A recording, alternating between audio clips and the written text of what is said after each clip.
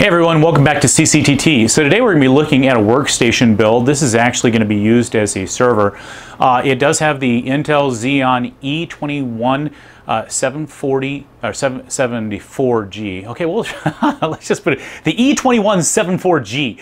It's got 3.8 gigahertz. It's used generally for servers. It can also be used for workstations, and some people even game with it. We've matched this with an ASUS WS C246 Pro. It's got 64 gigs of DDR4 crucial RAM. Right now I'm running it just as it is. It doesn't have XMP on. We have 5 SATA drives, and they're in a RAID array number 5. Silvertone case. You can get up to 12 hard drives inside of here if you have the appropriate brackets. What I'm looking to do is to demonstrate a simulated RAID 5 failure. And so what I'm going to do is I've already unplugged SATA number 1. This has already been installed and ready to go, but here's SATA number 1. So we've unplugged that, and then I'm going to allow it to boot into the system. Now, what we're going to do is, if you look down here, you'll notice that under our, let's go into Advanced real quick so you can see the server as it's set up. Under Advanced, you're going to go into the storage configuration. And you'll notice that Intel RST Premium with Intel Optane has been provided, or it's clicked on. And then the M.2 storage is also set up so that it's RST controlled. I've disabled the LPM support, and then you can go through each one of your separate hard drives that are inside of here. Note that the one has been unplugged, so it's going to have an error or not even show up that it's being on. Now, if we go back, you want to see what the let's see, down here, we're going to go to, on the bottom, you're looking at the Intel Rapid Storage Technology. This is the RST. So you click on that, and it's going to let you know that we've got a RAID 5 volume. It's set in parity. It's degraded. Now, the reason why it's degraded is because I pulled off one of the SATA cables, and so it's not seeing that hard drive, and so it knows that there's an issue with the RAID. It's not failed, it's just degraded. Failure would be 2 or 3 of these disks all going up at one time, and we'll show how that looks. Okay, so we're now back inside of Advanced. We're under the RST Advanced. Remember, I'm going to go back here. I'm going to show you it's at the bottom of the list under this. So under Intel RST, we're going to click on it, and then you're going to go into the actual RAID volume, and it'll tell you more data about it. Now, there's only one option right now, which is delete. If you delete it, you're going to delete all the information in here. Absolutely do not delete any RAID volume until you've recovered your data. ASUS's disk also comes with the RST driver.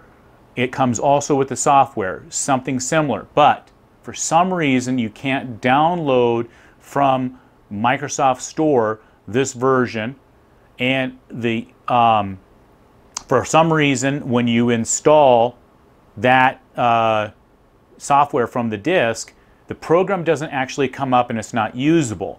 I suspect it's because RST requires you have one piece of Intel memory module installed on the motherboard. When you get your motherboard, do not throw this disk away. This actually contains the RST software that you'll need for this version of RST on this motherboard.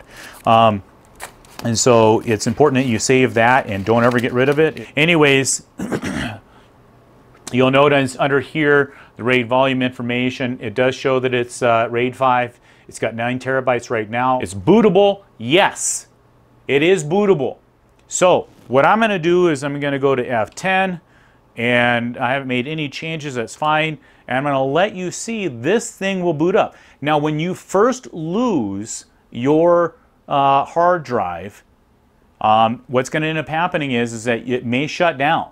The operating system is going to shut down.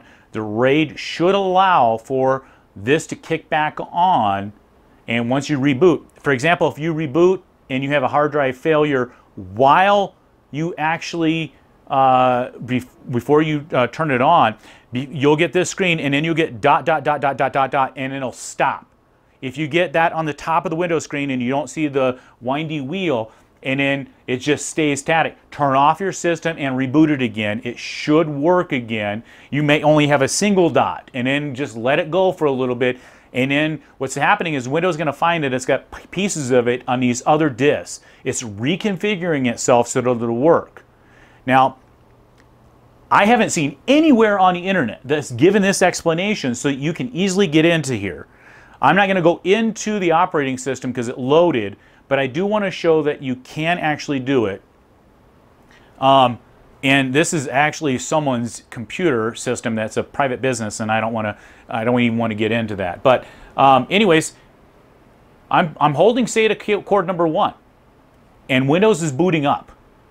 So when you get a RAID setup, RAID 5, RAID 1, RAID 2, whatever you've got, and you've got it set up so that if you have a failure in your RAID, you will want to try booting it a few times to see if it'll go back on. Now it's degraded, which means that one of the hard drives is not working. The rebuilding of the RAID is the more important part. And right now, without having RST software on to be able to do that, the motherboard doesn't show you how to rebuild your RAID. All right, now that the system is completely shut down, I'm going to plug back in the SATA. And my little light's in there.